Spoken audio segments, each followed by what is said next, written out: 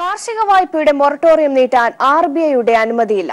RBIയുടേത് ജനദ്രോഹ നടപടിയെന്ന് കൃഷിമന്ത്രി VS Sunilkumar. Bankers സമിതിയുടെ യോഗം ഉടൻ വിളിച്ചു ചേർക്കുമെന്നും കർഷകർക്ക് സർക്കാർ സംരക്ഷണം നൽകുമെന്നും കൃഷിമന്ത്രി പറഞ്ഞു. എടുത്തിരിക്കുന്ന സമീപനം വളരെ നിർഭാഗ്യകരമാണ്. കാരണം കേരളത്തിൽ ഉണ്ടായിരിക്കുന്ന അസാധാരണമായിട്ടുള്ള പ്രളയത്തെ തുടർന്നുണ്ടായിട്ടുള്ള ഒരു കാഷ്വാലിറ്റിയാണ് ഈ മൊറട്ടോറിയം നീട്ടിക്കൊടുക്കാൻ വേണ്ടി ഗവൺമെൻറ് നിർബന്ധിതമാക്കിയത്. അതുപോലും അനുവദിക്കില്ല എന്ന് പറയുന്നത് ഒരു ജനദ്രോഹപരമായ നിലപാടാണ്. ബാങ്കുകൾ മൊറട്ടോറിയം പ്രഖ്യാപിച്ചിരിക്കുന്ന ആ കാലപരിധിക്ക് മുമ്പ് റിസർവ് ബാങ്കിൻ്റെ ഈ തീരുമാനം അനുസരിച്ച് ജപ്തി നടപടികളുമായിട്ട് മുന്നോട്ട് പോവുകയാണെങ്കിൽ സർക്കാരിന് സഹകരിക്കാൻ കഴിയില്ല.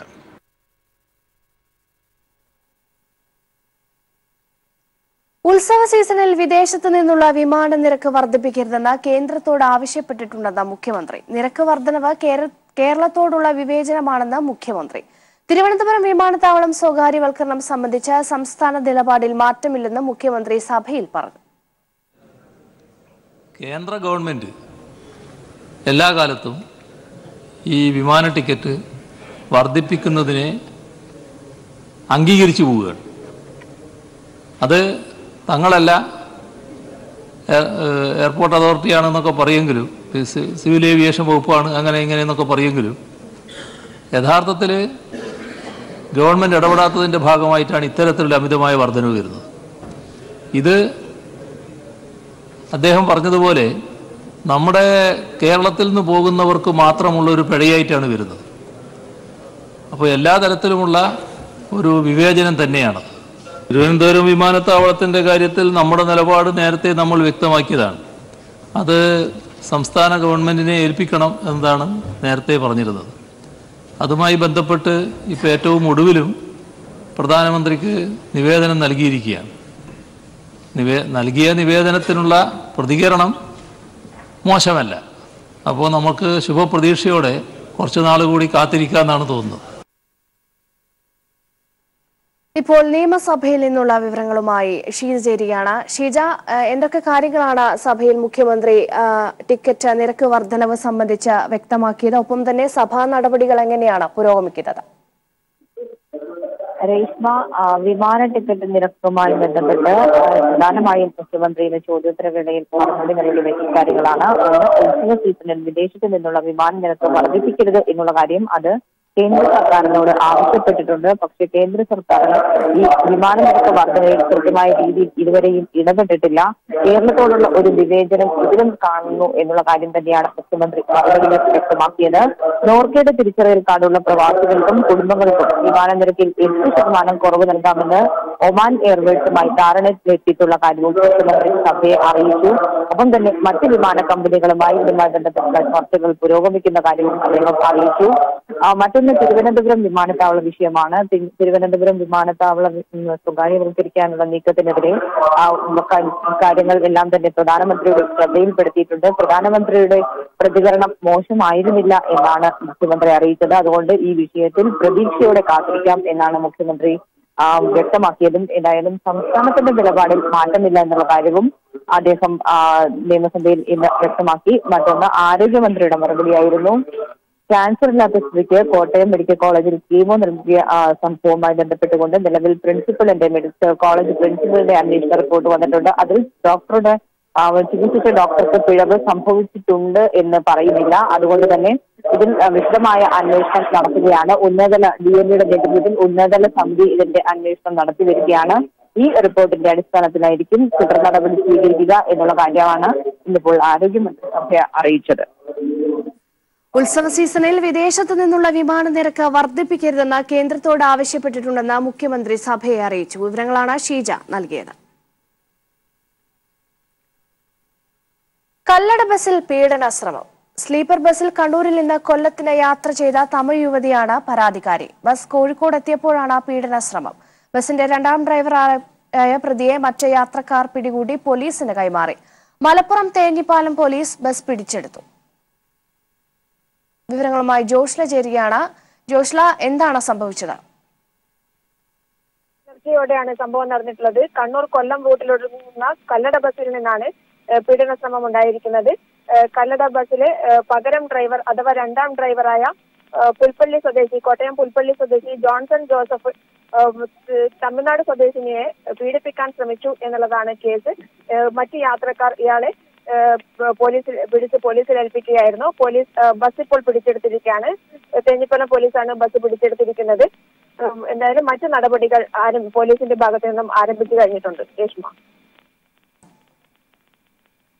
കല്ലട ബസ്സിൽ പീഡനശ്രമം നടന്നു. സ്ലീപ്പർ ബസ്സിൽ കണ്ണൂരിൽ നിന്ന് കൊല്ലത്തിനായി യാത്ര ചെയ്ത തമിഴ് യുവതിയാണ് പരാതിക്കാരി. ബസ് കോഴിക്കോട് എത്തിയപ്പോഴാണ് പീഡനശ്രമം. ബസിന്റെ രണ്ടാം ഡ്രൈവറായ പ്രതിയെ മറ്റ് യാത്രക്കാർ പിടികൂടി പോലീസിന് കൈമാറി. വിവരങ്ങളാണ് ജോഷില നൽകിയത്.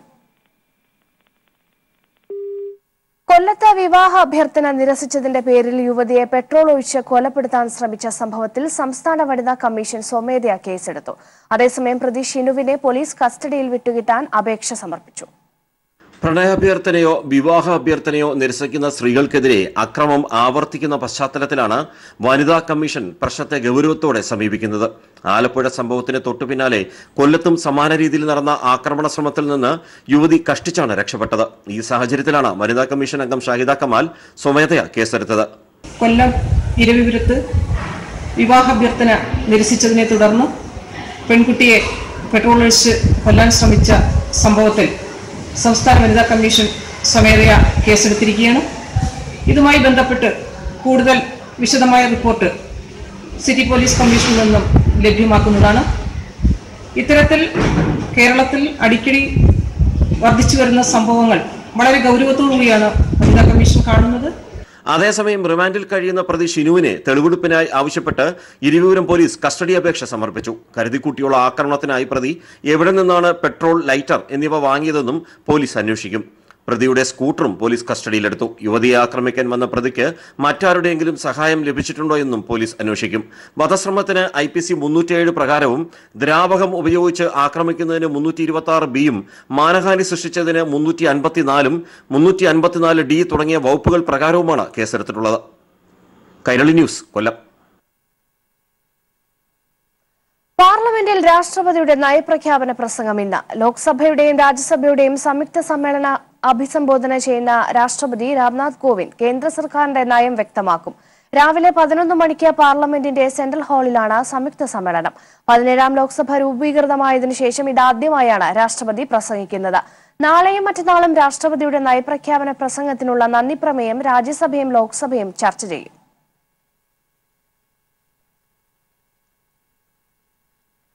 ബീഹാറിൽ മസ്തിഷ്ക ജ്വരം കുട്ടികളെ കൂട്ടമരണത്തിലേക്ക് തള്ളിവിട്ടത് സംസ്ഥാന സർക്കാരിന്റെ ആരോഗ്യരംഗത്തെ വൻ പരാജയത്തിന്റെ സാക്ഷ്യപത്രം. കുട്ടികളുടെ മരണസംഖ്യ 100 കവിഞ്ഞിട്ടും കേന്ദ്ര സംസ്ഥാന ഭരണത്തിലുള്ള NDA സർക്കാരിന് ക്രിയാത്മകമായി ഒന്നും ചെയ്യാനായിട്ടില്ല. മുസഫർപൂർ, വൈശാലി, ഈസ്റ്റ് ചമ്പാരൻ തുടങ്ങി 12 ജില്ലകളിലാണ് മസ്തിഷ്ക വീക്കം വ്യാപകമായുള്ളത്. അതിൽ മുസഫർപൂരിനെ മസ്തിഷ്ക വീക്കം ഗുരുതരമായി ബാധിച്ച മേഖലയായി പ്രഖ്യാപിച്ചിട്ടുണ്ട്. 2 പതിറ്റാണ്ടിലേറെയായി കൂട്ടമരണത്തിനിടയാക്കുന്ന രോഗത്തിന്റെ മൂലകാരണം എന്താണെന്ന് ഇതുവരെ കണ്ടെത്താൻ ആയിട്ടില്ല. മുസാഫർപൂരിൽ 1995 മസ്തിഷ്ക ജ്വരം തിരിച്ചറിഞ്ഞത്. അതിനുശേഷം എല്ലാ വർഷവും മസ്തിഷ്ക ജ്വരം കാരണമുള്ള മരണങ്ങൾ ഉണ്ടായിക്കൊണ്ടിരുന്നു. 2012 424 കുട്ടികളാണ് മരണപ്പെട്ടത്. തുടർന്നുള്ള വർഷങ്ങളിലും സ്ഥിതി വ്യത്യസ്തമായിരുന്നില്ല. 2013 222 പേർക്കും 2014 379 കുട്ടികൾക്കുമാണ് മസ്തിഷ്ക ജ്വരത്തെ തുടർന്ന് ജീവൻ നഷ്ടമായത്. പിന്നീടുള്ള വർഷങ്ങളിൽ മരണനിരക്ക് നേരിയ തോതിൽ കുറഞ്ഞെങ്കിലും ഇത്തവണ മരണസംഖ്യ 100 കവിഞ്ഞു. സംസ്ഥാനത്ത് വ്യാപകമായ പോഷകാഹാരക്കുറവ് ഉയർത്തുന്ന വെല്ലുവിളി അംഗീകരിക്കാനും പ്രതിവിധി കാണാനും സർക്കാർ മടിച്ചു നിൽക്കുകയാണ്. മസ്തിഷ്ക ജ്വരം പ്രതിരോധിക്കാൻ യൂണിസെഫിന്റെ മാർഗനിർദ്ദേശങ്ങൾ പാലിക്കുന്നതിൽ ഈ വർഷം ഗുരുതര വീഴ്ച വന്നെന്ന് ആരോഗ്യമേഖലയിലെ വിദഗ്ധർ ചൂണ്ടിക്കാട്ടുന്നു. ആശാവർക്കർമാരുടെ നേതൃത്വത്തിൽ ഗ്രാമങ്ങളിൽ സർവേ നടത്തി മസ്തിഷ്ക ജ്വരം ബാധിച്ചവരുടെ കണക്കെടുത്തിരുന്നു. ഈ രോഗികൾക്ക് ORS ലഭ്യമാക്കാനും കുട്ടികൾ രാത്രി വെറുംവയറ്റിൽ ഉറങ്ങരുതെന്ന് ഉറപ്പാക്കാനും നിർദ്ദേശിച്ചിരുന്നു. ഈ വർഷം ബോധവൽക്കരണം, ORS ലഭ്യത എന്നിവ കാര്യക്ഷമമായില്ല. പ്രാഥമിക ആരോഗ്യ കേന്ദ്രങ്ങളിലെ സജ്ജീകരണവും ഫലപ്രദമായില്ല. ഗ്രാമങ്ങളിലെ എല്ലാ രോഗികൾക്കും കൊടുക്കാനുള്ള ORS ലഭിച്ചില്ലെന്ന് ആശാവർക്കർമാർ പറഞ്ഞു. ഏറ്റവും കൂടുതൽ കുട്ടികൾ മരിച്ച ശ്രീകൃഷ്ണ മെഡിക്കൽ കോളേജ് ആശുപത്രിയിലെത്തിയ പല രക്ഷിതാക്കൾക്കും ബോധവൽക്കരണം ലഭിച്ചിട്ടില്ല. കുട്ടികളെ ആശുപത്രിയിൽ എത്തിക്കുന്നതിനുള്ള പണം സർക്കാർ മടക്കി നൽകുമെന്നതുപോലും ഭൂരിപക്ഷത്തിനും അറിയില്ല. അടിസ്ഥാന സൗകര്യങ്ങൾ ഒരുക്കുന്നതിൽ പോലും പരാജയപ്പെട്ട കേന്ദ്ര സർക്കാർ പ്രതിഷേധങ്ങൾ ശക്തമായ സാഹചര്യത്തിൽ കഴിഞ്ഞ ദിവസം മാത്രമാണ് പീഡിയാട്രിക് ഡോക്ടർമാരുടെ വിദഗ്ധ സംഘത്തെ ബീഹാറിലേക്ക് അയച്ചതും. കൈരളി ന്യൂസ്, ദില്ലി. സംസ്ഥാനത്ത് കടലാക്രമണ ഭീഷണി നേരിടുന്ന വേലിയേറ്റ രേഖയിൽ നിന്നും 50 മീറ്റർ പരിധിയിൽ അധിവസിക്കുന്ന മത്സ്യത്തൊഴിലാളി കുടുംബങ്ങളെ പുനരധിവസിപ്പിക്കാൻ മന്ത്രിസഭായോഗ തീരുമാനം. 18,850 മത്സ്യത്തൊഴിലാളി കുടുംബങ്ങളെയാണ് പുനരധിവസിപ്പിക്കുക. മുഖ്യമന്ത്രിയുടെ ദുരിതാശ്വാസ നിധിയിൽ നിന്നും 1,398 കോടി രൂപ പദ്ധതിക്കായി അനുവദിക്കും. ആലപ്പുഴ ചങ്ങനാശ്ശേരി എലിവേറ്റഡ് ഹൈവേക്ക് അനുമതിയായി. തകർന്ന ശംഖുമുഖം റോഡ് പുനർനിർമ്മിക്കും. പ്രശസ്ത സാഹിത്യകാരൻ UA ഖാദറിന്റെ ചികിത്സയ്ക്ക് മുഖ്യമന്ത്രിയുടെ ദുരിതാശ്വാസ നിധിയിൽ നിന്ന് 10 ലക്ഷം രൂപ അനുവദിക്കാനും മന്ത്രിസഭ തീരുമാനിച്ചു. കല്ലട ബസിൽ പീഡന ശ്രമം. സ്ലീപ്പർ ബസിൽ കണ്ണൂരിൽ നിന്ന് കൊല്ലത്തിന് യാത്ര ചെയ്ത തമിഴ് യുവതിയാണ് പരാതിക്കാരി. ബസ് കോഴിക്കോട് എത്തിയപ്പോഴാണ് പീഡന ശ്രമം. ബസിന്റെ രണ്ടാം ഡ്രൈവറായ പ്രതിയെ മറ്റ് യാത്രക്കാർ പിടികൂടി പോലീസിന് കൈമാറി. ഇപ്പോൾ ഈ വാർത്തയോട് പ്രതികരിക്കാൻ PK ശ്രീമിത teacher telephone ലൈനിലുണ്ട്. Teacher, Kallada ബസിനെതിരെ ഇത്തരത്തിൽ ആദ്യമായല്ല ഒരു പരാതി. ഇപ്പോൾ അതീവ ഗുരുതരമായ ഒരു പരാതിയാണ് യുവതി ഉന്നയിച്ചിരിക്കുന്നത്. എങ്ങനെയാണ് പ്രതികരിക്കുന്നത്? കന്നഡ ബസ്സിലെ ജീവനക്കാരുമായി ബന്ധപ്പെട്ടുകൊണ്ട് ഉള്ള വളരെ സീരിയസ് ആയിട്ടുള്ള ഒട്ടേറെ പ്രശ്നങ്ങൾ ഈ കഴിഞ്ഞ കുറച്ച് ദിവസങ്ങൾക്ക് മുൻപ് വളരെ ഗൗരവതരമായ ചർച്ചയ്ക്ക് വിധേയമായതാണ്. അതുമായി ബന്ധപ്പെട്ടുകൊണ്ടല്ല ഏത് ബസ് എന്നുള്ളതിനേക്കാൾ ഉപരി ഇത് കല്ലട ബസ് തന്നെയാണ്. കല്ലട ബസ്സിലെ ജീവനക്കാരാണ്. അതാണ് അതിലെ ഏറ്റവും ഗൗരവത്തോട് കാണേണ്ടത്. കയറുന്ന പാസഞ്ചേഴ്സിന് സംരക്ഷണം കൊടുക്കേണ്ടിയിരിക്കുന്ന ബസ്സിലെ ജീവനക്കാരുടെ ഭാഗത്തു നിന്ന് തന്നെ ഒരു യുവതിക്ക് ഏറ്റവും മോശമായ അനുഭവം ഉണ്ടാവുക എന്ന് പറയുന്നത് നമ്മുടെ കേരളത്തിൽ തന്നെ സംഭവിക്കുക എന്ന് പറയുന്നത് ഇത്തരത്തിലുള്ള ആളുകളുടെ മെന്റൽ മാനസികമായ നില എവിടം വരെ എത്തി, എവിടം വരെ തരംതാണോ, എത്രമാത്രം അപമാനകരമായ ഒരു സ്ഥിതിയാണ് ഇതിലൂടെ ഉണ്ടാവുന്നത്.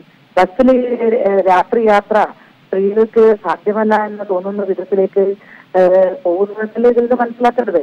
ഇപ്പൊ കണ്ണൂരിൽ നിന്ന് കോട്ടയത്തേക്ക് പോകുന്നതിന് വേണ്ടിയാണ് തമിഴ്നാട്ടിലെ ഒരു യുവതി ഈ വാഹനത്തിൽ കയറിയത്. അത് കല്ലട ബസ്സിലെ ജീവനക്കാർ. ഇതിനു മുൻപ് തന്നെ കല്ലട ബസ്സിലെ ജീവനക്കാരെ സംബന്ധിച്ച ഒട്ടേറെ പ്രശ്നങ്ങൾ വളരെ ഗൗരവത്തിൽ ചർച്ച ചെയ്തു. പക്ഷെ എന്നിട്ടും അവർ പാഠം പഠിക്കുന്നില്ല ഈ ജീവനക്കാരെ. ഇതിന് രണ്ടാമൻ ഡ്രൈവറാണ് ഈ ഒരു സ്ത്രീയും സ്ഥിരമായ ഒരു കൃത്യം ചെയ്തിട്ടുള്ളത്. എങ്ങനെ ഒരു ധൈര്യത്തോടുകൂടി സ്ത്രീകളെ ബസ്സിൽ യാത്ര ചെയ്യും, ട്രെയിനിൽ യാത്ര ചെയ്യും? എവിടെയും സ്ത്രീകൾക്ക് രക്ഷയില്ല എന്ന് തോന്നലുണ്ടാക്കുന്ന വിധത്തിൽ കുറെ ആളുകൾ ഇറങ്ങി പുറപ്പെട്ടിരിക്കുകയാണ്. ഇത് മദ്യത്തിനും മയക്കുമരുന്നിനും വിധേയമായിട്ട് കുറെ ആളുകളുടെ മാനസിക നില തകരാറായിപ്പോയെന്നാണ് എനിക്ക് തോന്നുന്നത്. അത് ശക്തമായിട്ടുള്ള പ്രചരണ പ്രവർത്തനം നമ്മുടെ ഗവൺമെന്റ് തന്നെ മദ്യത്തിന്, പ്രത്യേകിച്ച് മയക്കുമരുന്ന്, കഞ്ചാവ്, അതുപോലുള്ള അതിനേക്കാൾ അപകടകരമായ മരുന്ന് ഇതെല്ലാം കഴിച്ചിട്ട് ബസ്സിൽ കയറിയിട്ട് അവസാനം എന്തും ചെയ്യാം. ബസ്സിൽ കയറി സംരക്ഷണം കൊടുക്കേണ്ടവർ മറ്റേതെങ്കിലും യാത്രക്കാരനാണ് ഇത് ചെയ്തതെങ്കിൽ ആ യാത്രക്കാരനെ പിടികൂടി പോലീസിൽ ഏൽപ്പിക്കാൻ ഉത്തരവാദിത്തമുള്ള ആളാണ് ബസ്സിലെ ജീവനക്കാര്. പക്ഷെ ഇവിടെ സംഭവിക്കുന്നതോ, ഇവിടെ ബസ്സിലെ ജീവനക്കാരന്റെ ഭാഗത്തു നിന്ന് തന്നെ യുവതിയെ മോശമായ രീതിയിൽ വളരെ പീഡിപ്പിക്കാൻ ശ്രമിച്ചു. പെട്ടെന്നാണ് യുവതി ചെറുപ്പക്കാരി വളരെ ശക്തമായിട്ട് തന്നെ പ്രതിഷേധിച്ചു. ഒരു ഗുണം ഉണ്ടായിട്ടുള്ളത് ഇത്തവണ ഈ ബസ്സിലെ യാത്രക്കാരെല്ലാം തന്നെ ഈ അക്രമിയെ പിടികൂടാനും എന്നാൽ ബസ് നിർത്തിക്കഴിച്ച് എന്നിട്ട് പോകാം, എന്നിട്ട് പോലീസ് സ്റ്റേഷനിൽ എത്തിക്കാനും ഒക്കെ ശ്രമിച്ചു. അതിനുവേണ്ടി മുതിർന്നു എന്നുള്ളത് തീർച്ചയായും അതിൽ നമുക്ക് ഒരു അഭിമാനമുണ്ടാകുക. ഈ യാത്രക്കാരെ സ്ത്രീയുടെ ഒന്നിച്ചു നിന്ന്, വിക്ടിമിന്റെ ഒന്നിച്ചു നിന്ന് അവരുടെ സംരക്ഷണത്തിന് വേണ്ടി യാത്രക്കാരെല്ലാം ഒന്നിച്ചു രാത്രിയായിട്ടും എന്നുള്ളത് തീർച്ചയായിട്ടും കേരളത്തിൽ നമുക്ക് അഭിമാനത്തോടെ ഓർക്കാൻ കഴിയുന്ന ഒന്നാണ്. പക്ഷേ ഒരു 1000-ലോ 10,000-ലോ ഒരാളാണ് ഇത് ചെയ്തതെങ്കിൽ പോലും കേരളത്തിന് അപമാനം ഉണ്ടാക്കിയല്ലേ ചെയ്യുന്നത്. ഇപ്പം ഇന്നലെ ഒരു വാർത്ത കേട്ടു, വേറൊരു വാർത്ത കണ്ടു. കൊല്ലത്തോ മറ്റോ ഒരു ചെറുപ്പക്കാരൻ വീണ്ടും പെട്രോൾ ഒഴിച്ച് യുവതിയെ കൊല്ലാൻ വേണ്ടി ശ്രമിക്കുന്നു. മറ്റൊരു പോലീസുകാരൻ പ്രണയത്തിന്റെ പേരിൽ ഒരു പോലീസുകാരിയെ പെട്രോൾ ഒഴിച്ചു കൊന്നു, അയാൾ മരിച്ചു.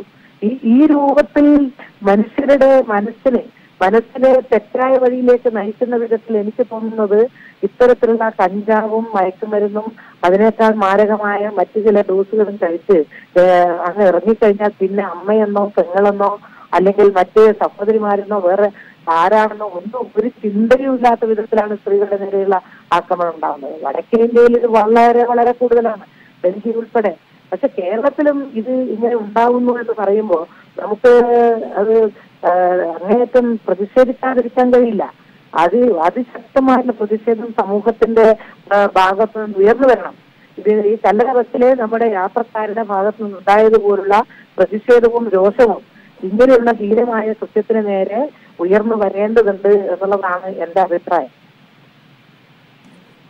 നന്ദി ടീച്ചർ ഈ അവസരത്തിൽ പ്രതികരിച്ചതിന്. കല്ലട ബസ്സിൽ പീഡന ശ്രമം. സ്ലീപ്പർ ബസ്സിൽ കണ്ണൂരിൽ നിന്ന് കൊല്ലത്തിന് യാത്ര ചെയ്ത തമിഴ് യുവതിയാണ് പരാതിക്കാരി.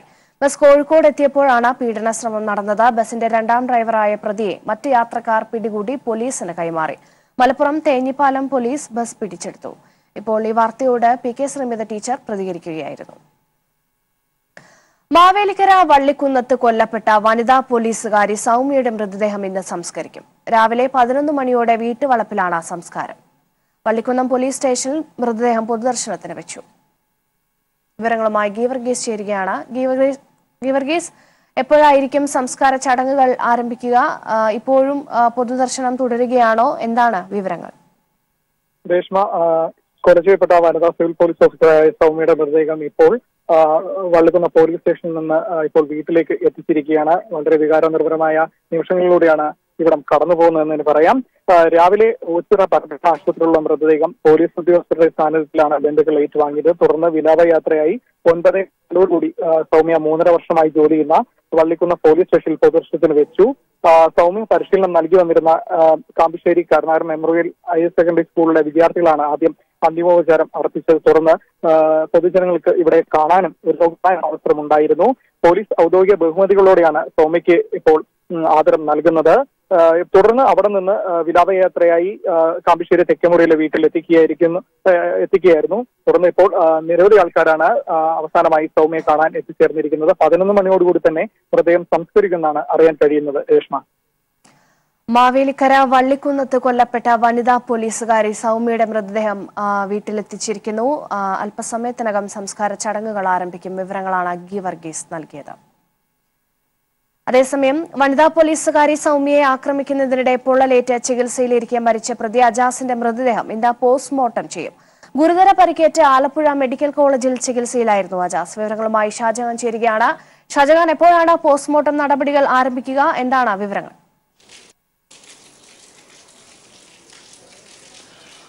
ഏതാനും മണിക്കൂറുകൾക്കുള്ളിൽ തന്നെ പോസ്റ്റ്മോർട്ടം നടപടികൾ ആരംഭിക്കും. അതിനുള്ള നടപടിക്രമം പൂർത്തീകരിച്ചു വരുന്നു.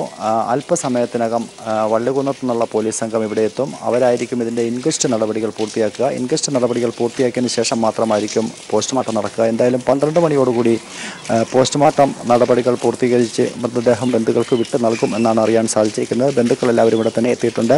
കഴിഞ്ഞ 15-ാം തീയതിയാണ് സൗമ്യയെ അജാസ് കൊലപ്പെടുത്തുന്നത്. അതിനുശേഷം ഗുരുതരമായി പൊള്ളലേറ്റ അജാസ് ആലപ്പുഴ മെഡിക്കൽ കോളേജ് ആശുപത്രിയിൽ ചികിത്സയിലായിരുന്നു.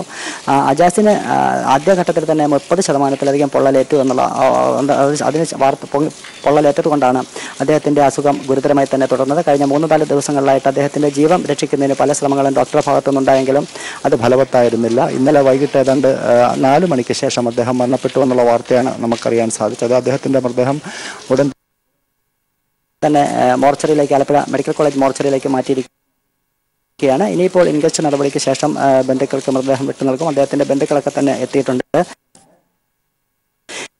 ഇജാസ് ഇരട്ട സഹോദരങ്ങൾ ഒരാളാണ്. ഇവർ മൊത്തം 4 പേരാണ്. ഇവർ എറണാകുളത്താണ് താമസിക്കുന്നത്. 3 വർഷം മുൻപാണ് ഇജാസും പോലീസിൽ ചേർന്നത്. ഇരുവരും വെച്ചുള്ള ട്രെയിനിങ്ങിനിടെ പരിചയപ്പെട്ടത്. ആ സൗഹൃദം വളർന്നാണ് ഇപ്പോൾ വേർപിരിയാൻ കഴിയാത്ത ഒരു സ്ഥിതിയിലെത്തി.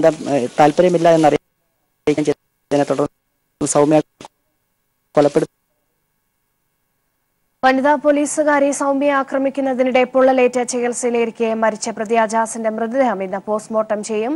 ഗുരുതര പരിക്കേറ്റ ആലപ്പുഴ മെഡിക്കൽ കോളേജിൽ ചികിത്സയിലായിരുന്നു അജാസ്. വിവരങ്ങളാണ് ഷാജഹാൻ നൽകിയത്. ഇടവേള.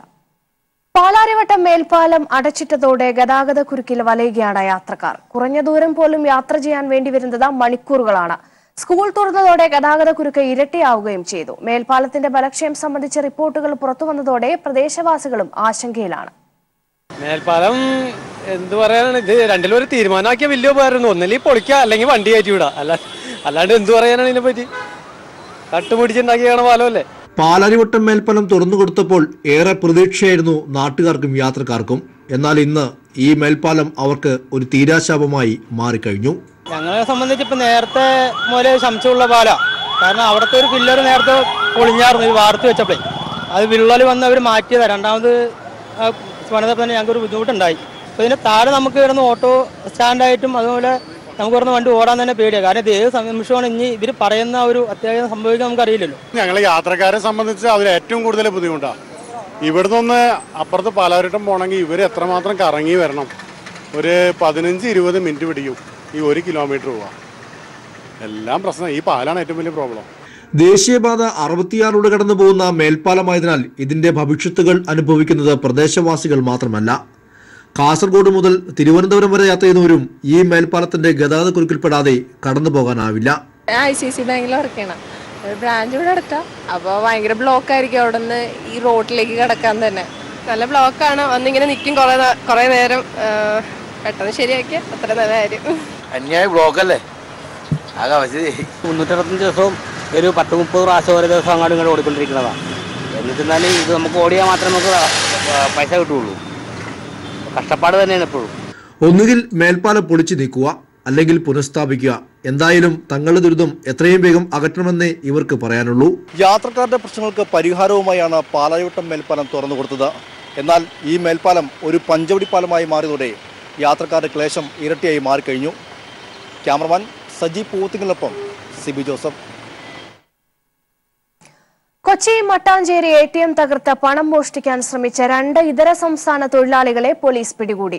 രാവിലെ 9 മണിയോടെയാണ് രാജസ്ഥാൻ സ്വദേശികളായ അമീൻ, റിയാസ് ഖാൻ എന്നിവരെ മട്ടാഞ്ചേരി CI നവാസിന്റെ നേതൃത്വത്തിലുള്ള സംഘം പിടികൂടിയത്.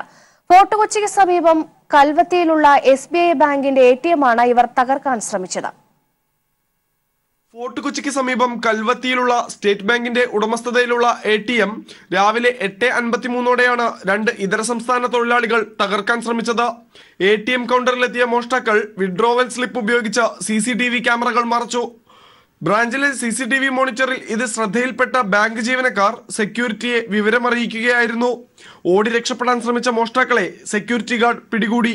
തുടർന്ന് രാജസ്ഥാൻ സ്വദേശികളായ അമീൻ, റിയാസ് ഖാൻ എന്നിവരെ മട്ടാഞ്ചേരി CI നവാസിന്റെ നേതൃത്വത്തിലുള്ള പോലീസ് സംഘമെത്തിയാണ് കസ്റ്റഡിയിലെടുത്തത്. ഇവരുടെ അറസ്റ്റും രേഖപ്പെടുത്തി. കൊച്ചിയിൽ ഏതാനും മാസങ്ങൾക്ക് മുൻപ് ഇതേ രീതിയിൽ ATM കേന്ദ്രീകരിച്ചുള്ള കവർച്ച നടന്നിരുന്നു. മോഷണത്തിന് പിന്നിൽ കൂടുതൽ ആളുകൾക്ക് പങ്കുണ്ടോ എന്ന് അന്വേഷണ സംഘം പരിശോധിച്ചു വരികയാണ്. കൈരളി ന്യൂസ്, കൊച്ചി.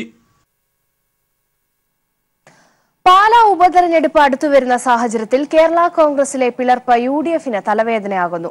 പാലായിലെ സീറ്റിനായി അവകാശവാദവുമായി ജോസഫും ജോസ് കെ മാണിയും രംഗത്തെത്തിയാൽ UDFൽ പ്രതിസന്ധിക്ക് ആഴമേറും. അതേസമയം സ്ഥാനാർത്ഥിയെ party chairman Jose K Mani നിശ്ചയിക്കുമെന്ന് ജില്ലാ പ്രസിഡന്റ് സണ്ണി തക്കേടം വ്യക്തമാക്കി. മാണിയുടെ നിര്യാണത്തോടെ ഒഴിവുവന്ന പാലായിൽ കേരള കോൺഗ്രസ് സ്ഥാനാർത്ഥിയെ തീരുമാനിക്കുകയാവും ആദ്യ പ്രതിസന്ധി. ഔദ്യോഗിക കേരള കോൺഗ്രസ് ആണെന്ന് സ്ഥാപിക്കാൻ കിട്ടുന്ന അവസരമെന്ന നിലയിൽ ജോസ് കെ മാണിയും PJ ജോസഫും പാലാ സീറ്റിനായി പിടിമുറുക്കും. പാലായിൽ KM മാണിക്ക് ശേഷം ആരെന്ന് തീരുമാനിക്കുന്നതിൽ ഒരു ചർച്ചയുടെ പോലും ആവശ്യമില്ലെന്ന നിലപാടാണ് ജോസ് കെ മാണി വിഭാഗത്തിനുള്ളത്. കേരള കോൺഗ്രസ് പാർട്ടിയുടെ ചെയർമാൻ നിശ്ചയിക്കുന്ന ആൾ മത്സരിക്കും. നല്ല ഭൂരിപക്ഷത്തിൽ പാലായി വിജയിക്കും. ഇപ്പോഴത്തെ പാർട്ടിക്കകത്തെ വിഷയമൊന്നും അവിടുത്തെ ബൈ ഇലക്ഷനെ ബാധിക്കുകയില്ല. പിളർന്നെങ്കിലും കേരള കോൺഗ്രസിലെ ഇരുവിഭാഗവും മുന്നണിയിൽ തുടരട്ടെ എന്ന സമീപനമാണ് UDFന്. മാണി വിഭാഗത്തിൽ നിന്ന് കൂറുമാറിയെത്തിയ മുതിർന്ന നേതാവിനെ സ്ഥാനാർത്ഥിയാക്കാൻ ജോസഫും ശ്രമം തുടങ്ങി.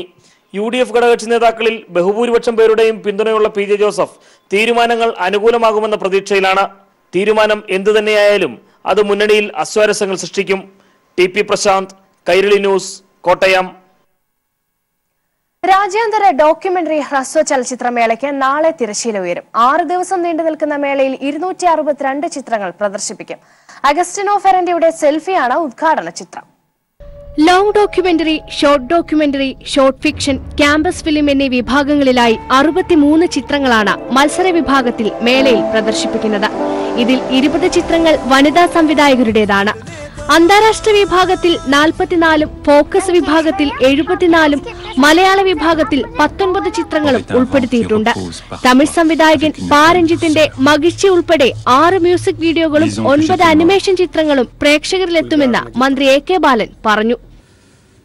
വിവിധ വിഭാഗങ്ങളിലായി മൊത്തം 262 ചിത്രങ്ങളാണ് ഈ മേളയിൽ പ്രദർശിപ്പിക്കുന്നത്.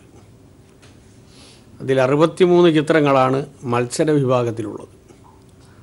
Long documentary, short documentary and short fiction, campus film എന്നീ വിഭാഗങ്ങളിലാണ് മത്സരം നടക്കുന്നത്. അതോടൊപ്പം അന്താരാഷ്ട്ര വിഭാഗത്തിൽ 44, ഫോക്കസ് വിഭാഗത്തിൽ 74, മലയാളം വിഭാഗത്തിൽ 19 ചിത്രങ്ങൾ ഇതിൻ്റെ ഭാഗമായിട്ട് ഉൾപ്പെടുത്തിയിട്ടുണ്ട്. പ്രശസ്ത തമിഴ് സംവിധായകൻ വാരഞ്ജിത്തിൻ്റെ മകിഴ്ചി ഉൾപ്പെടെ 6 മ്യൂസിക് വീഡിയോകളും 9 അനിമേഷൻ ചിത്രങ്ങളും മേളയിൽ പ്രദർശിപ്പിക്കും. വർഷങ്ങൾക്ക് ശേഷം അടൂർ ഗോപാലകൃഷ്ണൻ സംവിധാനം ചെയ്ത ഹ്രസ്വചിത്രം സുഗാന്ധ്യവും മേളയിൽ പ്രദർശിപ്പിക്കും. കൈരളി, ശ്രീ, നില തിയേറ്ററുകളിലായാണ് ചിത്രങ്ങൾ പ്രദർശിപ്പിക്കുക. ഈ മാസം 26-നാണ് ഡോക്യുമെന്ററി ഹ്രസ്വ ചലച്ചിത്രമേളയുടെ സമാപനം. സമാപന സമ്മേളനം മുഖ്യമന്ത്രി പിണറായി വിജയൻ ഉദ്ഘാടനം ചെയ്യും. കൈരളി ന്യൂസ്, തിരുവനന്തപുരം. പെയിന്റിംഗ്, ചിത്രരചന, ശില്പനിർമ്മാണം എന്നിവയിൽ വേറിട്ട ശൈലി കൊണ്ട് ശ്രദ്ധേയനാവുകയാണ് ചിത്രകാരൻ കാഞ്ഞങ്ങാട്ടെ KRC തായന്നൂർ. മണൽ ശില്പ നിർമ്മാണം KRCയുടെ സവിശേഷതയാണ്. അന്താരാഷ്ട്ര തലത്തിൽ നടന്ന ഓൺലൈൻ ചിത്രരചനയിൽ പുരസ്കാര ജേതാവ് കൂടിയാണ് KRC തായന്നൂർ. കെ രാമചന്ദ്രൻ തായന്നൂർ എന്ന KRC തായന്നൂർ കലാരംഗത്ത് ബഹുമുഖ പ്രതിഭയാണ്. പെയിന്റിംഗ്, ചിത്രരചന, ശില്പനിർമ്മാണം എന്നിവയിൽ ഒരുപോലെ പ്രാഗൽഭ്യം തെളിയിച്ച KRC ഈ രംഗങ്ങളിൽ സജീവമായിരിക്കുമ്പോഴും മുഴുവൻ സമയ തൊഴിലാളിയുമാണ്. ഗ്രാനൈറ്റ് ടൈൽസ് തൊഴിലാളിയായ ഈ കലാകാരൻ തുടക്കത്തിൽ പെയിന്റിംഗ് തൊഴിലാളിയുമായിരുന്നു. കാഞ്ഞങ്ങാട് തായന്നൂരിലെ സ്വന്തം വീട് പെയിന്റ് ചെയ്യുമ്പോഴാണ് പെയിന്റിംഗ് കലയിൽ ആകർഷകനായത്. തുടർന്ന് ഓയിൽ, ക്യാൻവാസ്, അക്ലിക്, മ്യൂറൽ പെയിന്റിങ്ങുകളിൽ ശ്രദ്ധ കേന്ദ്രീകരിച്ചു. രാജ്യമാകെ സഞ്ചരിച്ച് വിവിധ കലാകാരന്മാരെ പരിചയപ്പെട്ട അനുഭവങ്ങളിൽ നിന്ന് സ്വന്തം ശൈലിക്ക് രൂപം നൽകിയതായി KRC പറഞ്ഞു. ഇന്ത്യയുടെ എല്ലാ ഭാഗങ്ങളിലേക്കും യാത്ര ചെയ്തുകൊണ്ട് എന്താണ് ശില്പ രംഗത്തുള്ള ആ ഒരു പ്രവണത കണ്ടുപഠിക്കാൻ സാധിച്ചിട്ടുണ്ട്. ഞാൻ എന്റേതായ ഒരു രീതിയിലാണ് ശില്പങ്ങളും ചിത്രങ്ങളും ഒക്കെ ചെയ്യുന്നത്. മണലിലുള്ള ശില്പരചനയാണ് KRCയെ കൂടുതൽ ശ്രദ്ധേയനാക്കിയത്. വർഷങ്ങളോളം നിലനിൽക്കുന്ന മണൽ ശില്പങ്ങൾക്ക് പ്രത്യേക ചാരുതയുണ്ട്.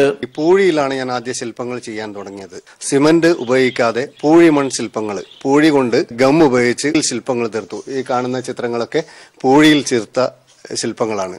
കലാപ്രവർത്തനത്തിൽ ഔപചാരികമായ പരിശീലനം KRCക്ക് ലഭിച്ചിട്ടില്ല.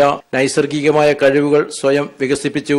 താൻ പഠിച്ച കാര്യങ്ങൾ പുതിയ തലമുറയ്ക്ക് പകർന്നു നൽകാൻ കാഞ്ഞങ്ങാട് ടാലന്റ് എഡ്ജ് എന്ന സ്ഥാപനവും ആരംഭിച്ചിട്ടുണ്ട്. ആർട്ടിസ്റ്റിക് എന്ന അന്തർദേശീയ സംഘടന നടത്തിയ ഓൺലൈൻ പെയിന്റിംഗ് മത്സരത്തിൽ സ്വർണ്ണ മെഡൽ ജേതാവ് കൂടിയാണ് ഇപ്പോൾ KRC Thayannur. Kairali news, Kasaragod. Oman സലാലയിൽ Malayali ആത്മഹത്യ ചെയ്തു. കൊല്ലം ചവറ സ്വദേശി വിജയകുമാർ ശിവരാമനാണ് തൂങ്ങി മരിച്ചത്. സലാല ചൌക്കിൽ മലബാർ ജ്വല്ലറിക്ക് പിൻവശമാണ് സംഭവം. മൃതദേഹം സുൽത്താൻ ബാബൂസ് ഹോസ്പിറ്റലിലേക്ക് മാറ്റി. മൃതദേഹം നാട്ടിലേക്ക് കൊണ്ടുപോകാനും മറ്റും നിയമ നടപടികൾക്കുമായി നാട്ടിലുള്ള ബന്ധുക്കളെ ബന്ധപ്പെടാൻ ശ്രമിച്ചുകൊണ്ടിരിക്കുകയാണെന്ന് കൈരളി സലാല പ്രവർത്തകർ അറിയിച്ചു.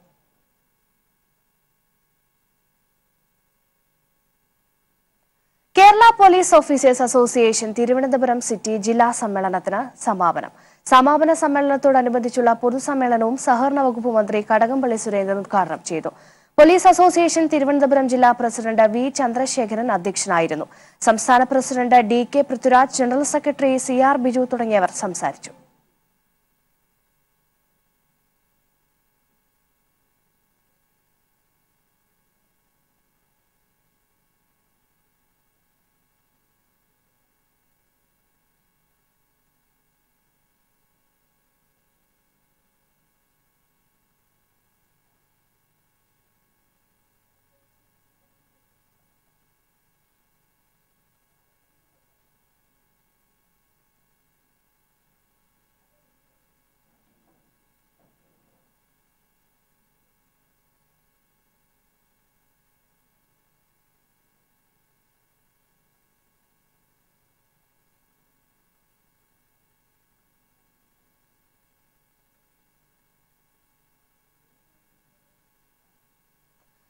PJ ജോസഫിനെതിരെ ജോസ് കെ മാണി രംഗത്ത്. Joseph party പിളർത്താൻ ശ്രമിച്ചുവെന്ന് Jose K Mani പ്രതികരിച്ചു. അല്ല, അത് പുതിയ സർക്കാർ വന്നതിന് ശേഷം തുടങ്ങുന്ന ജോയിന്റ് സെക്ഷനാണ്. പ്രസിഡന്റ് അഡ്രസ്സുണ്ട്, അത് അറ്റൻഡ് ചെയ്യാൻ വന്നതാണ്. ഇതിനുശേഷം നമ്മുടെ സെഷൻ ആരംഭിക്കുന്നു, പാർലമെന്റ് ആരംഭിക്കുന്നു. തീർച്ചയായും നമ്മുടെ കേരള സംസ്ഥാനത്തുള്ള പല ജനകീയ വിഷയങ്ങളുണ്ട്, സാമൂഹിക വിഷയങ്ങളുണ്ട്, വികസന പദ്ധതികളുണ്ട്. അതിലെല്ലാം വളരെ ഫലപ്രദമായിട്ട് ഇടപെടാനുള്ള ശ്രമങ്ങൾ നടക്കും. പാർട്ടി മുമ്പെങ്ങും ഇല്ലാത്ത വലിയ പ്രതിസന്ധി ഇപ്പം കടന്നു പോകുന്നുണ്ട്. പാർട്ടിയിൽ വലിയ പ്രശ്നങ്ങൾ ഉണ്ടാകുന്നു. ഇപ്പോൾ ചിലർക്കെതിരെ നടപടി എടുക്കുമെന്ന് പി ജെ ജോസഫ് നാട്ടിൽ അറിയിക്കുകയും ചെയ്തിരിക്കുന്നു. ഇതിനകത്ത് ഇത്രയേ ഉള്ളൂ. നമുക്ക് ഇപ്പോൾ ഇന്നലെ ഒരു വാർത്ത കണ്ടു, ജില്ലാ പ്രസിഡന്റ് വയനാട്ടിലും കോഴിക്കോട്ടുള്ളത് മാറ്റി എന്നത്. പാർട്ടിയിൽ, കേരള കോൺഗ്രസ് പാർട്ടിയിൽ നടപടികൾ എടുക്കുമ്പോൾ അതിന് പൊതുവായിട്ടൊരു ധാരണയുണ്ട്. ആ ധാരണ പോലും എങ്ങനെ നടപ്പിലാക്കണം എന്ന് അറിയത്തില്ലാത്തവരാണ് ഈ തീരുമാനം എടുത്തിരിക്കുന്നത്. അതുകൊണ്ട് അവരോടൊക്കെ ഒരു സഹതാപം മാത്രമേ ഉള്ളൂ. അവർ ഈ ജില്ലാ പ്രസിഡന്റുമാരായിട്ട് തന്നെ, കേരള കോൺഗ്രസ് എമ്മിൻ്റെ ജില്ലാ പ്രസിഡന്റുമാരായിട്ട് തന്നെ KJ ദേവസ്യാൻ, TM ജോസഫ് കോഴിക്കോട്ടും അവർ ജില്ലാ പ്രസിഡന്റുമാരായിട്ട് തന്നെ മുന്നോട്ട് പോകും. ഈ P J Joseph ചെയർമാനാണോ? P J Joseph അത് വ്യവസ്ഥാപിതമായി കേരള കോൺഗ്രസ് പാർട്ടിയുടെ ഭരണഘടന അനുസരിച്ച് സംസ്ഥാന കമ്മിറ്റി വിളിച്ചുകൂട്ടി ജനാധിപത്യപരമായിട്ടാണ് ഒരു ചെയർമാനെ തിരഞ്ഞെടുക്കേണ്ടത്. ആ ചെയർമാനെ കഴിഞ്ഞ ദിവസം സംസ്ഥാന നോട്ടീസ് അയച്ച് അതിനകത്ത് പബ്ലിക്കായിട്ട് അനൗൺസ് ചെയ്ത് മാധ്യമങ്ങളിൽ ആ വാർത്തകൾ വരുത്തി, അതിനുശേഷം സംസ്ഥാന കമ്മിറ്റി വിളിച്ചുകൂട്ടി അവിടെ ഏകകണ്ഠമായിട്ട് സമവായത്തോടുകൂടി അവിടെ ഒരു തീരുമാനമെടുത്ത് ചെയർമാനെ തിരഞ്ഞെടുത്തു. അപ്പോൾ അതിനകത്ത് ജനാധിപത്യപരമായിട്ടാണ് ഒരു തീരുമാനമെടുത്തിരിക്കുന്നത്. ഉൾപാർട്ടി ജനാധിപത്യം വേണം എന്ന് പറയുമ്പോഴും അവിടെ ജനാധിപത്യത്തെ പുറത്ത് തള്ളിക്കൊണ്ട് അവിടെ വിശ്വാസം അർപ്പിക്കുന്നില്ലെങ്കിൽ അതിനെന്ത് പറയാനാണ്? ഇനി ഇതിനെന്താണ് ഒരു പരിഹാരത്തിന് ഒരു സാധ്യത എന്താണ്? ഈ പ്രത്യേകിച്ച് ഇത് നിയമ പോരാട്ടത്തിലേക്കൊക്കെ പോവുകയാണ്. താങ്കൾ ചെയർമാനെ തിരഞ്ഞെടുത്ത നടപടിക്രമങ്ങളൊക്കെ തന്നെ. അപ്പോൾ ഇനി ഭാവിയിൽ ഇത് പ്രശ്നം പരിഹരിക്കാൻ ഞാൻ പറഞ്ഞല്ലോ, കേരള കോൺഗ്രസ് എം അത് കഴിഞ്ഞ 54 വർഷക്കാലമായി പാർട്ടിയുടെ മുൻ ചെയർമാൻ മാണി സാർ പടുത്തുയർത്തിയ ഒരു പ്രസ്ഥാനമാണ്. ആ പ്രസ്ഥാനത്തിലെ ഒരു കാരണവശാലും തകർക്കുവാനോ പിളർത്തുവാനോ എമ്മിൽ വിശ്വാസമുള്ളവർ ആരും സമ്മതിക്കുകയില്ല. അതിന് ഏത് അറ്റം വരെ പോകും. നിയമപരമായിട്ടുള്ള നടപടികൾ എടുത്തുകൊണ്ട് പോകും. പക്ഷെ ഇത് പറയുമ്പോഴും കേരള കോൺഗ്രസ് പാർട്ടി ഒറ്റക്കെട്ടായിട്ട് മുന്നോട്ട് പോകും. ആ നിലപാടാണ് ഞാൻ എക്കാലവും സ്വീകരിച്ചിരിക്കുന്നത്. അതിന് ഏത് നടപടികളും വേണമെങ്കിലും ഏത് ചർച്ചകളും വേണമെങ്കിലും മുന്നോട്ട് പോകാനും തയ്യാറാണ്. UDF ഈ സമവായ ചർച്ചകൾക്ക് ഒരു മുൻകൈ എടുക്കുന്നുണ്ട്. അല്ല, അതിനെപ്പറ്റി ഒന്നും സംസാരിച്ചിട്ടില്ല. അത് വരട്ടെ. വരുമ്പോൾ ഞങ്ങളുടെ കാര്യങ്ങൾ ഞങ്ങൾ പറയാനുണ്ടെങ്കിൽ ഞങ്ങൾ പറയും.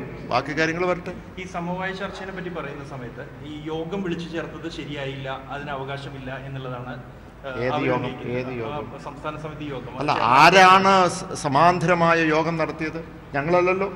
അതിൻ്റെ 3 ദിവസം മുമ്പ് ഹൈപ്പവർ കമ്മിറ്റി അവിടെ തിരുവനന്തപുരത്ത് ഒരു സ്വകാര്യ ഹോട്ടലിൽ വിളിച്ചു വരുത്തി അവിടെ ഒരു പ്രമേയം പാസ്സാക്കി കേരള കോൺഗ്രസ് പാർട്ടിയെ പിളർത്താൻ നോക്കിയപ്പോഴല്ലേ ആ കേരള കോൺഗ്രസ് എമ്മിനെ പിടിച്ചു നിർത്തുവാൻ വേണ്ടി ഒരുമിച്ച് നിന്ന് നോട്ടീസ് കൊടുത്ത് അവിടെ നമ്മുടെ സംസ്ഥാന കമ്മിറ്റി വിളിച്ചുകൂട്ടി ജനാധിപത്യപരമായി കാര്യങ്ങൾ ഏറ്റെടുത്തത്. ഈ സംസ്ഥാന കമ്മിറ്റി വിളിച്ചുകൂട്ടുന്നതിന് മുമ്പ് സമവായ ചർച്ചകൾ നടത്തിയിരുന്നു.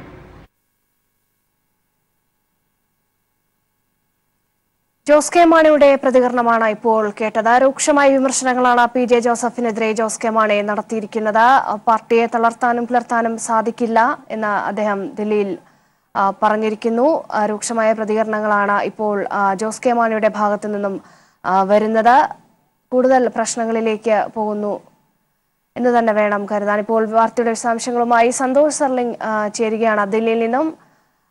സന്തോഷ്, വളരെ രൂക്ഷമായ വിമർശനങ്ങളാണ് P J ജോസഫിനെതിരെ Jose K Mani ഉന്നയിച്ചിരിക്കുന്നത്. എന്തൊക്കെ കാര്യങ്ങളാണ് അദ്ദേഹം പറഞ്ഞത്? രാജ്യസഭാ സമ്മേളനത്തിൽ പങ്കെടുക്കാൻ വേണ്ടിയാണ് ജോസ് കെ മാണി ഇപ്പോൾ ഡൽഹിയിൽ എത്തിയിരിക്കുന്നത്. ആ സമ്മേളനത്തിന് പോകുന്നതിന് മുമ്പ് മാധ്യമങ്ങളെ കണ്ടപ്പോഴാണ് നിലവിൽ കേരള കോൺഗ്രസിലെ തർക്കങ്ങളിൽ പി ജെ ജോസഫിനെതിരെ രൂക്ഷമായ ഭാഷയിൽ അദ്ദേഹം പ്രതികരിച്ചത്. അതിൽ ഏറ്റവും പ്രധാനപ്പെട്ടത് പാർട്ടിയെ പിളർത്താൻ ശ്രമിച്ചത് പി ജെ ജോസഫാണ്. ഇത് ആദ്യമായി സമാന്തര യോഗം വിളിച്ചത് പി ജെ ജോസഫാണ്. അതുകൊണ്ടാണ് എല്ലാ അംഗങ്ങളും കൂടെ ഏക അഭിപ്രായമായി തന്നെ സംസ്ഥാന സമിതി വിളിച്ചു ചേർക്കുകയും തന്നെ ചെയർമാനായി തിരഞ്ഞെടുക്കുകയും ചെയ്തത് എന്നാണ് ജോസ് കെ മാണി ഇപ്പോൾ പറഞ്ഞിരിക്കുന്നത്. കഴിഞ്ഞ ദിവസം വയനാട്ടിലെയും കോഴിക്കോടിലെയും ജില്ലാ പ്രസിഡന്റുമാരെ PJ ജോസഫ് മാറ്റിയിരുന്നു. ഇതിനെയും വലിയ രീതിയിൽ തന്നെ ജോസ് കെ മാണി വിമർശിച്ചു. ഇരുവരും അതേ സ്ഥാനത്ത് തന്നെ തുടരും. എങ്ങനെയാണ് പാർട്ടിയുടെ തീരുമാനങ്ങൾ ധാരണയുടെ അടിസ്ഥാനത്തിൽ കൊണ്ടുപോകേണ്ടതെന്ന് PJ ജോസഫിന് അറിയില്ല. PJ ജോസഫ് ജില്ലാ പ്രസിഡന്റുമാരെ മാറ്റിയത് ഒരു തരത്തിലും അംഗീകരിക്കില്ല എന്ന് തന്നെയാണ് ജോസ് കെ മാണി ഇപ്പോഴും വ്യക്തമാക്കിയിരിക്കുന്നത്.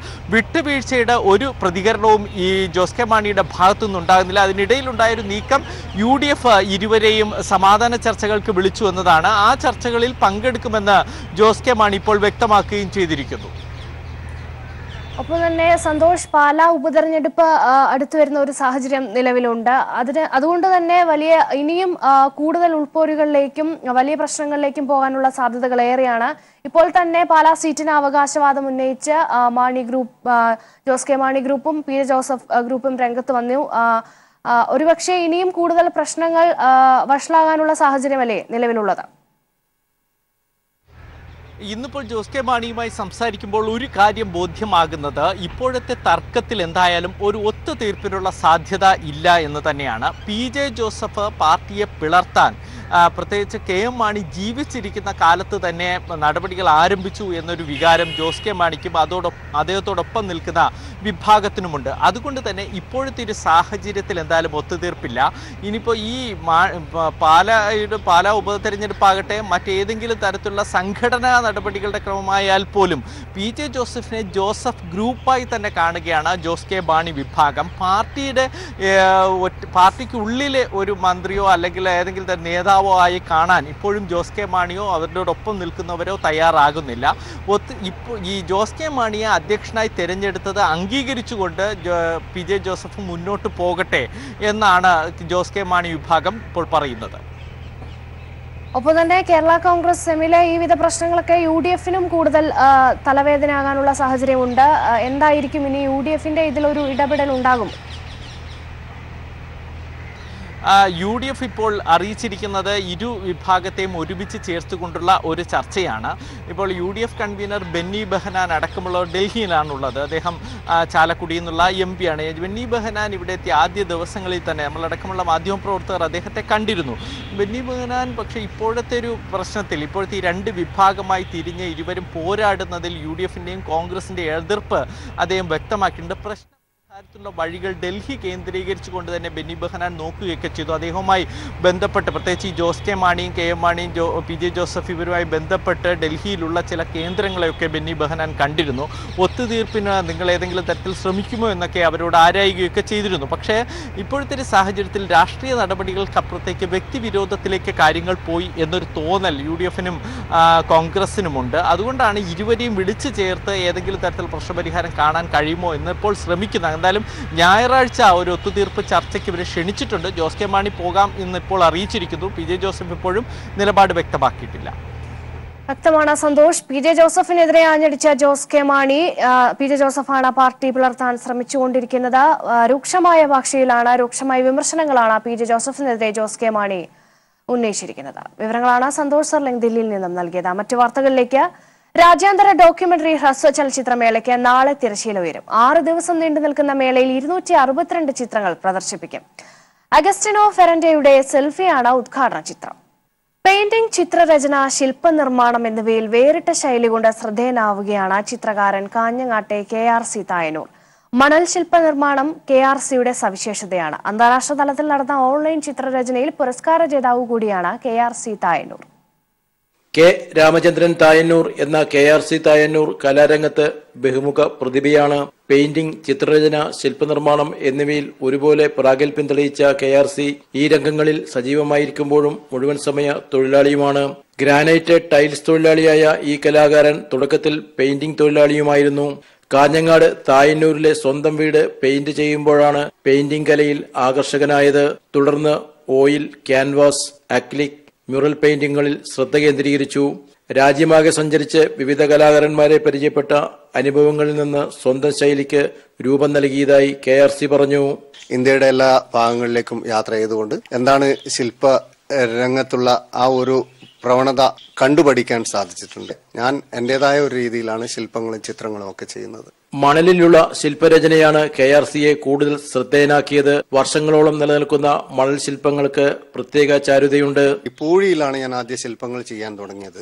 സിമന്റ് ഉപയോഗിക്കാതെ പൂഴി മൺ ശില്പങ്ങൾ, പൂഴി കൊണ്ട് ഗം ഉപയോഗിച്ച് ശില്പങ്ങൾ തീർത്തു. ഈ കാണുന്ന ചിത്രങ്ങളൊക്കെ പൂഴിയിൽ ചേർത്ത ശില്പങ്ങളാണ്. കലാപ്രവർത്തനത്തിൽ ഔപചാരികമായ പരിശീലനം KRCക്ക് ലഭിച്ചിട്ടില്ല. നൈസർഗികമായ കഴിവുകൾ സ്വയം വികസിപ്പിച്ചു. താൻ പഠിച്ച കാര്യങ്ങൾ പുതിയ തലമുറയ്ക്ക് പകർന്നു നൽകാൻ കാഞ്ഞങ്ങാട് ടാലന്റ് എഡ്ജ് എന്ന സ്ഥാപനവും ആരംഭിച്ചിട്ടുണ്ട്. ആർട്ടിസ്റ്റിക് എന്ന അന്തർദേശീയ സംഘടന നടത്തിയ ഓൺലൈൻ പെയിന്റിംഗ് മത്സരത്തിൽ സ്വർണ്ണ മെഡൽ ജേതാവ് കൂടിയാണ് ഇപ്പോൾ KRC Thayannur. Kairali news, Kasaragod. Oman സലാലയിൽ Malayali ആത്മഹത്യ ചെയ്തു. കൊല്ലം ചവറ സ്വദേശി വിജയകുമാർ ശിവരാമനാണ് തൂങ്ങി മരിച്ചത്. സലാല ചൌക്കിൽ മലബാർ ജ്വല്ലറിക്ക് പിൻവശമാണ് സംഭവം. മൃതദേഹം സുൽത്താൻ കാബൂസ് ഹോസ്പിറ്റലിലേക്ക് മാറ്റി. മൃതദേഹം നാട്ടിലേക്ക് കൊണ്ടുപോകാനും മറ്റ് നിയമ നടപടികൾക്കുമായി നാട്ടിലുള്ള ബന്ധുക്കളെ ബന്ധപ്പെടാൻ ശ്രമിച്ചുകൊണ്ടിരിക്കുകയാണെന്ന് കൈരളി സലാല പ്രവർത്തകർ അറിയിച്ചു.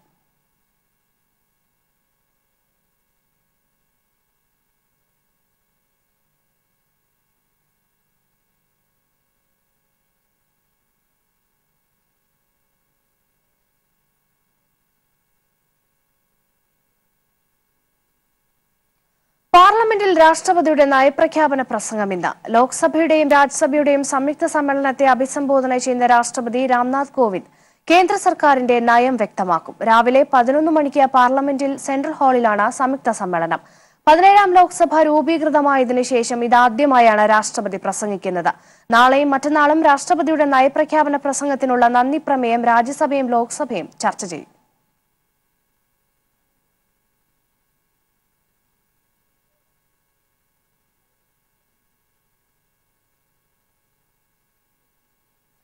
ബീഹാറിൽ മസ്തിഷ്ക ജ്വരം കുട്ടികളെ കൂട്ടമരണത്തിലേക്ക് തള്ളിവിട്ടത് സംസ്ഥാന സർക്കാരിന്റെ ആരോഗ്യരംഗത്തെ വൻ പരാജയത്തിന്റെ സാക്ഷ്യപത്രം. കുട്ടികളുടെ മരണസംഖ്യ 100 കവിഞ്ഞിട്ടും കേന്ദ്ര സംസ്ഥാന ഭരണത്തിലുള്ള NDA സർക്കാരിന് ക്രിയാത്മകമായി ഒന്നും ചെയ്യാനായിട്ടില്ല. മുസഫർപൂർ, വൈശാലി, ഈസ്റ്റ് ചമ്പാരൻ തുടങ്ങി 12 ജില്ലകളിലാണ് മസ്തിഷ്ക വീക്കം വ്യാപകമായുള്ളത്. അതിൽ മുസഫർപൂരിനെ മസ്തിഷ്ക വീക്കം ഗുരുതരമായി ബാധിച്ച മേഖലയായി പ്രഖ്യാപിച്ചിട്ടുണ്ട്. 2 പതിറ്റാണ്ടിലേറെയായി കൂട്ടമരണത്തിനിടയാക്കുന്ന രോഗത്തിന്റെ മൂലകാരണം എന്താണെന്ന് ഇതുവരെ കണ്ടെത്താനായിട്ടില്ല. മുസാഫർപൂരിൽ 1995 മസ്തിഷ്ക ജ്വരം തിരിച്ചറിഞ്ഞത്. അതിനുശേഷം എല്ലാ വർഷവും മസ്തിഷ്ക ജ്വരം കാരണമുള്ള മരണങ്ങൾ ഉണ്ടായിക്കൊണ്ടിരുന്നു.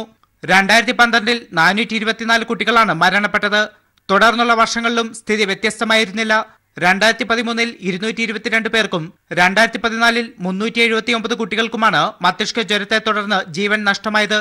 പിന്നീടുള്ള വർഷങ്ങളിൽ മരണനിരക്ക് നേരിയ തോതിൽ കുറഞ്ഞെങ്കിലും ഇത്തവണ മരണസംഖ്യ 100 കവിഞ്ഞു.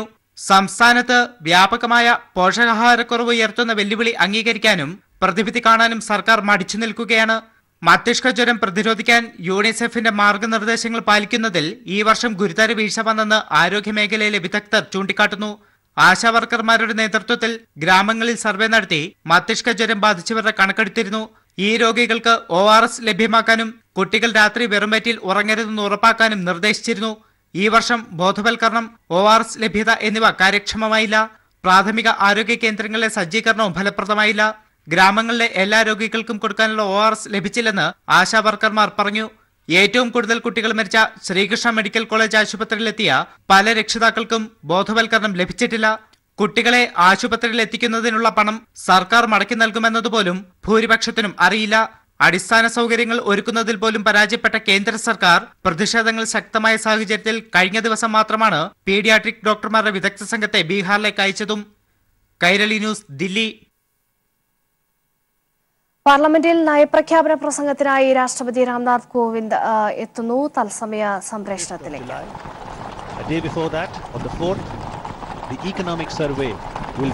പാർലമെന്റിൽ രാഷ്ട്രപതിയുടെ നയപ്രഖ്യാപന പ്രസംഗം ഇന്ന് നടക്കും. ലോക്സഭയുടെയും രാജ്യസഭയുടെയും സംയുക്ത സമ്മേളനത്തെ അഭിസംബോധന ചെയ്യുന്ന രാഷ്ട്രപതി രാംനാഥ് കോവിന്ദ് കേന്ദ്ര സർക്കാരിന്റെ നയം ഇന്ന് വ്യക്തമാക്കും.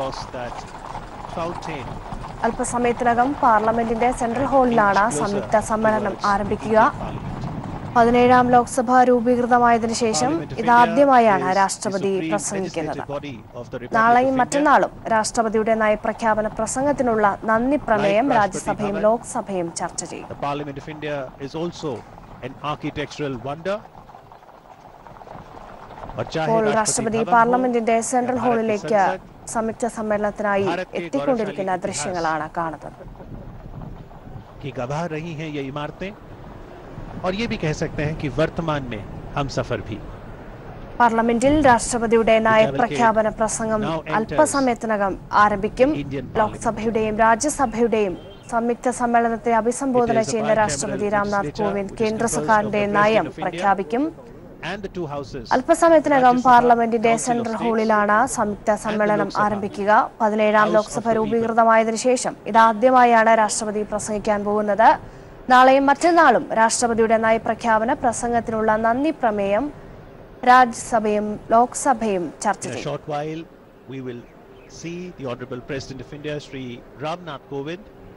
addressing members of both the houses. He will surely share more on the മറ്റു വാർത്തകളിലേക്ക്. പാലാരിവട്ടം മേൽപ്പാലം അടച്ചിട്ടതോടെ ഗതാഗത കുരുക്കിൽ വലയുകയാണ് യാത്രക്കാർ. കുറഞ്ഞ ദൂരം പോലും യാത്ര ചെയ്യാൻ വേണ്ടി വരുന്നത് മണിക്കൂറുകളാണ്. സ്കൂൾ തുറന്നതോടെ ഗതാഗത കുരുക്ക് ഇരട്ടിയാവുകയും ചെയ്തു. മേൽപ്പാലത്തിന്റെ ബലക്ഷയം സംബന്ധിച്ച റിപ്പോർട്ടുകൾ പുറത്തുവന്നതോടെ പ്രദേശവാസികളും ആശങ്കയിലാണ്. മേൽപ്പാലം എന്ത് പറയാനാണ്, ഇത് രണ്ടിലും ഒരു തീരുമാനമാക്കിയ വലിയ ഉപകാരമായിരുന്നു. ഒന്നല്ലെങ്കിൽ പൊളിക്കുക അല്ലെങ്കിൽ വണ്ടി കയറ്റി വിടുക. അല്ലാണ്ട് എന്ത് പറയാനാണ് ഇതിനെപ്പറ്റി? കട്ടുപിടിച്ചുണ്ടാക്കിയാണ് പാലമല്ലേ. പാലാരിവട്ടം മേൽപ്പാലം തുറന്നു കൊടുത്തപ്പോൾ ഏറെ പ്രതീക്ഷയായിരുന്നു നാട്ടുകാർക്കും യാത്രക്കാർക്കും. എന്നാൽ ഇന്ന് ഈ മേൽപ്പാലം അവർക്ക് ഒരു തീരാശാപമായി മാറിക്കഴിഞ്ഞു. ഞങ്ങളെ സംബന്ധിച്ച് ഇപ്പൊ നേരത്തെ മുതലേ സംശയമുള്ള പാലാ. കാരണം അവിടുത്തെ ഒരു പില്ലർ നേരത്തെ പൊളിഞ്ഞായിരുന്നു ഈ വാർത്ത് വെച്ചപ്പോഴേ. അത് വിള്ളൽ വന്ന് അവർ മാറ്റിയതാണ്. രണ്ടാമത് പണിതപ്പോൾ തന്നെ ഞങ്ങൾക്കൊരു ബുദ്ധിമുട്ടുണ്ടായി. അപ്പോൾ ഇതിന് താഴെ നമുക്ക് കിടന്ന് ഓട്ടോ സ്റ്റാൻഡായിട്ടും അതുപോലെ നമുക്ക് കിടന്ന് വണ്ടി ഓടാൻ തന്നെ പേടിയാണ്. കാരണം ഇത് ഏത് നിമിഷമാണ് ഇനി ഇവർ പറയുന്ന ഒരു അത്യാവശ്യം സംഭവിക്കാൻ നമുക്കറിയില്ലല്ലോ. ഞങ്ങൾ യാത്രക്കാരെ സംബന്ധിച്ച് അതിൽ ഏറ്റവും കൂടുതൽ ബുദ്ധിമുട്ടാണ്. ഇവിടുന്ന് ഒന്ന് അപ്പുറത്ത് പാലാരിവട്ടം പോകണമെങ്കിൽ ഇവർ എത്രമാത്രം കറങ്ങി വരണം. ഒരു 15-20 മിനിറ്റ് പിടിക്കും ഈ 1 കിലോമീറ്റർ പോവാം. എല്ലാം പ്രശ്നം. ഈ പാലാണ് ഏറ്റവും വലിയ പ്രോബ്ലം. ദേശീയപാത 66 കടന്നു പോകുന്ന മേൽപ്പാലമായതിനാൽ ഇതിന്റെ ഭവിഷ്യത്തുകൾ അനുഭവിക്കുന്നത് പ്രദേശവാസികൾ മാത്രമല്ല. കാസർഗോഡ് മുതൽ തിരുവനന്തപുരം വരെ യാത്ര ചെയ്യുന്നവരും ഈ മേൽപ്പാലത്തിന്റെ ഗതാഗത കുരുക്കിൽപ്പെടാതെ കടന്നു പോകാനാവില്ല. ICIC ബാങ്കിൽ വർക്ക് ചെയ്യണം. ഒരു ബ്രാഞ്ച് ഇവിടെ അടുത്താ. അപ്പോൾ ഭയങ്കര ബ്ലോക്ക് ആയിരിക്കും അവിടെ നിന്ന് ഈ റോഡിലേക്ക് കിടക്കാൻ തന്നെ. നല്ല ബ്ലോക്കാണ്. വന്നിങ്ങനെ നിൽക്കും കുറേ നേരം. പെട്ടെന്ന് ശരിയാക്കിയ അത്ര നല്ല കാര്യം. അന്യായ ബ്ലോക്കല്ലേ. ആകെ 365 ദിവസവും ഒരു 10-30 പ്രാവശ്യം ഓരോ ദിവസം അങ്ങോട്ടും ഇങ്ങോട്ട് ഓടിക്കൊണ്ടിരിക്കുന്നതാണ്. എന്നിട്ടെന്നാൽ ഇത് നമുക്ക് ഓടിയാൽ മാത്രമേ നമുക്ക് പൈസ കിട്ടുകയുള്ളൂ. കഷ്ടപ്പാട് തന്നെയാണ് എപ്പോഴും. ഒന്നുകിൽ മേൽപ്പാലം പൊളിച്ചു നീക്കുക, അല്ലെങ്കിൽ പുനഃസ്ഥാപിക്കുക. എന്തായാലും തങ്ങളുടെ ദുരിതം എത്രയും വേഗം അകറ്റണമെന്നേ ഇവർക്ക് പറയാനുള്ളൂ. യാത്രക്കാരുടെ പ്രശ്നങ്ങൾക്ക് പരിഹാരവുമായാണ് പാലാരിവട്ടം മേൽപ്പാലം തുറന്നു കൊടുത്തത്. എന്നാൽ ഈ മേൽപ്പാലം ഒരു പഞ്ചവടി പാലമായി മാറിയതോടെ യാത്രക്കാരുടെ ക്ലേശം ഇരട്ടിയായി മാറിക്കഴിഞ്ഞു. Cameraman Saji പൂത്തിങ്ങിനൊപ്പം Sibi Joseph.